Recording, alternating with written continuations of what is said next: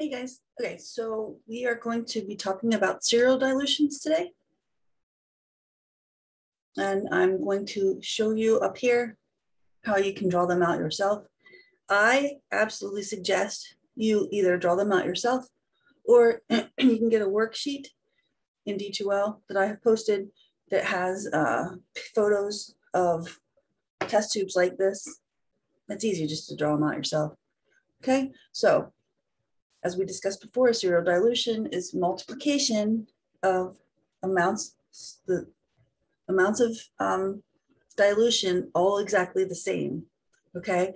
So we're going to do a double dilution. Remember the 1 to 2 thing that we were talking about? To start with, just so I can describe, I think like 1 to 2 is usually the easiest to explain. First thing I want to tell you guys about is the difference between the ratio and the dilution. Okay? There are two different things. The ratio is how much you are putting into the test tube and how much is already in the test tube. So the ratio is sort of like what you are going to do to this solution. The dilution is also called the dilution factor, is the mathematical amount of the actual dilution of, for example, if it's like a 1 to 2 dilution, that means that it gives you fractions of how much original specimen is in that tube as compared to how much, say, saline is in that tube, and their fractions, okay? I'm sure that there's probably different ways to do this. If you look under serial dilutions in Google or on YouTube, there's a bazillion. I have found that this is the easiest way for me to process it. So if you find something simpler for you, by all means, as long as you understand how to do it, I don't care how you figure it out. You know, if you listen to mine or go someplace else, I just want you to understand. So, but here's mine, okay? So the ratio is how much you are adding. Okay, so you have patient serum here, and you have test tubes, 5 test tubes. Each test tube has 1 milliliter of saline in it. Remember how we said it's a serial dilution? It's the exact same for each tube. This tube doesn't have 1, or this one 10 or 20 or whatever. They all have the exact same thing. That's why it's called a serial dilution, because they're serial, they're all the same, okay? Here's your tube of patient serum, which would be yellow top, right? Gold top. So if I'm going to make a 1 to 2 dilution, okay, I'm going to add 1 milliliter into here. So I'm going to add the exact same amount. Okay, so if I take 1 milliliter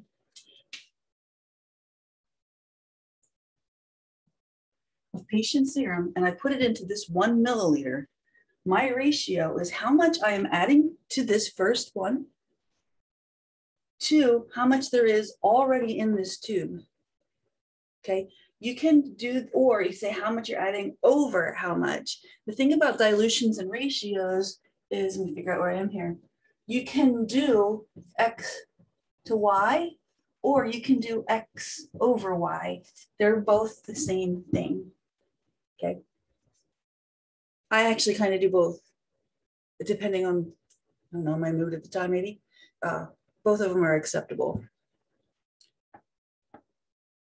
Sorry, I have to say that. Okay. So my ratio, how much am I adding into this? Sorry, I keep, how much patient serum am I adding to the very first tube? 1 milliliter, right? So I'm gonna do this. I'm gonna go ratio. I'm gonna do dilution. Okay, so my ratio for tube 1, let me see. There we go. Okay. So for my ratio, this is my ratio. I'm adding 1 milliliter. And how much do I already have in there? 1 milliliter. Okay. My dilution is how much I am adding. And I'm adding 1 milliliter. and then how much I'm adding plus how much is already in there. So I'm adding 1 milliliter and there's already 1 milliliter in there. What's my total volume? 2 milliliters, right? So my dilution is 1 to 2. This is saying that, this is why some people write it as a fraction. This is saying that half of what is in this tube is serum and half of what is in this tube is saline. That's what the dilutions are saying to you, okay?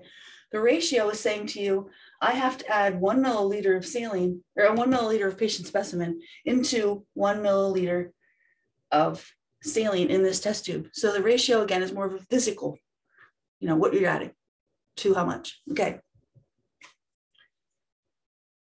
So we are doing a double dilution, which is a 1 to 2 dilution.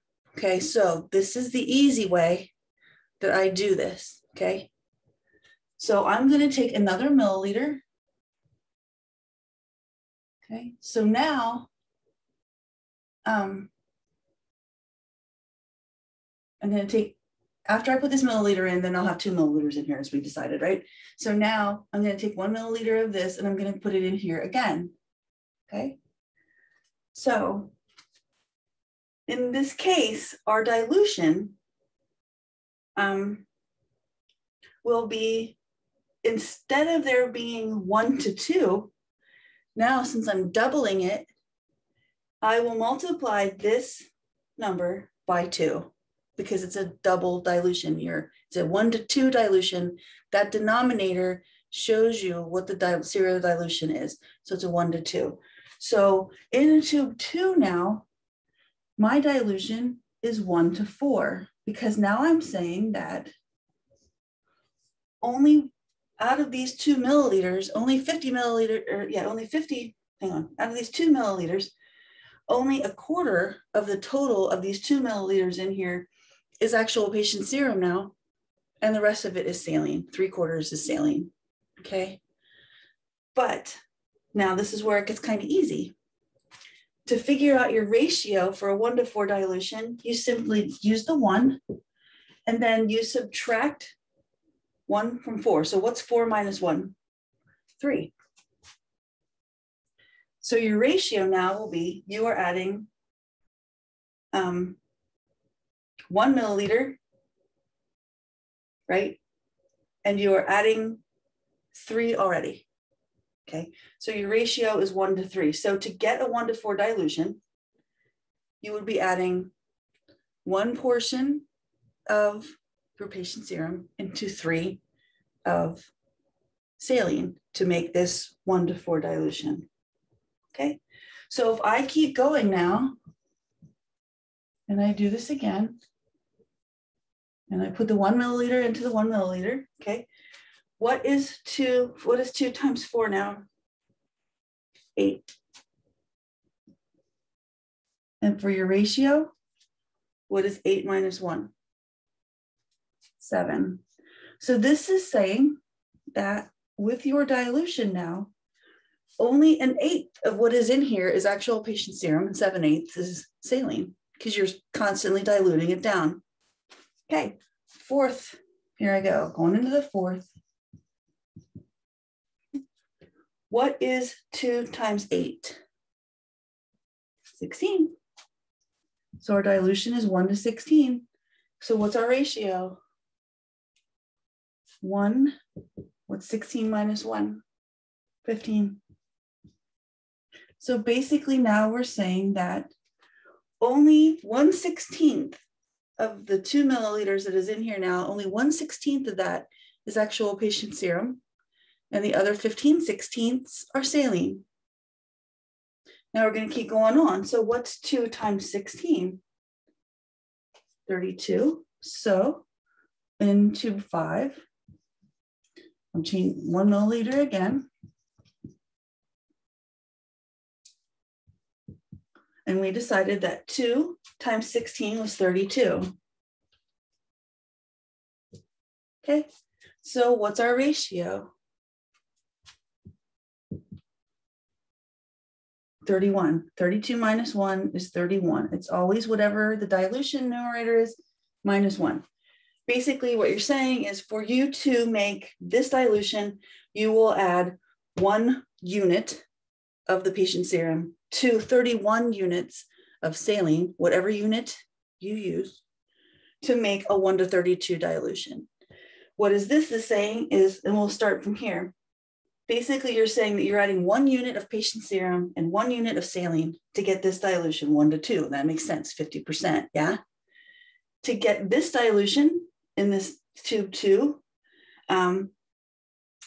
in order to get that ratio, you would add 1 unit of patient serum, 1 unit, or 3 units rather, of saline to get this 1:4 dilution, which means 25% of it is patient serum, 75% of it is saline, okay? Then the next one, you just keep going down, and whatever your numerator is, or whatever your right-hand side of this dilution is, you multiply it by the original number here. So 2 times 4 is 8, 8 times 2 is 16, 16 times 32, or yeah, 16 times 2 is 32. What would be the next one? What's 32 times 2? Will be 64. That was your dilution. And what will be your ratio? With 64 minus 1 would be, if we had a tube 6, it would be 1:63, and the dilution would be 1:64. And you just keep multiplying by 2s the whole way down. Okay, so basically then you can see, all right, in tube 4, okay, in order to get this dilution of 1:16, well, this is called 1:16 dilution, 1 unit is actually only, yeah, hang on a second. Only 1/16 of this in tube 4 is actual patient serum, and the 15/16 again is saline, like we said. To make the ratio to get this dilution, you would add 1 unit of patient serum to 15 units of saline. Okay, so just going to leave that there for you. And when we come back, we'll do some practice problems. Okay, thanks. See ya. Get my thing. There it is. See ya.